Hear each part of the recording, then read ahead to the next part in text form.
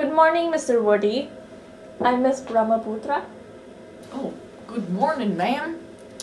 Uh, I understand you're interviewing for the street curb angle measure. Yes, that's correct. Well, Mr. Woody, what have you done to prepare for this job? Well, let's see. At the age of 5, my father dropped me off at a street construction apprenticeship, and from there, I worked my way up from mini wheelbarrow pusher to the top of the road line painter. Yes, ma'am. So, what makes you think you're qualified for this position? Oh boy, let me tell you, I have a passion. I have a deep passion for precision making and geometry.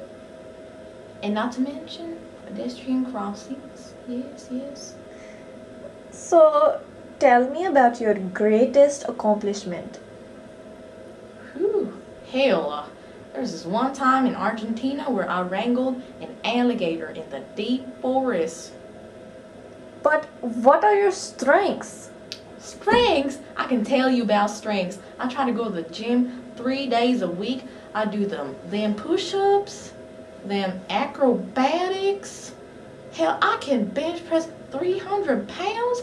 I could bench press you right now. Let me show you. Oh, man. no. It's okay, Mr. Woody. Please have a seat. All right.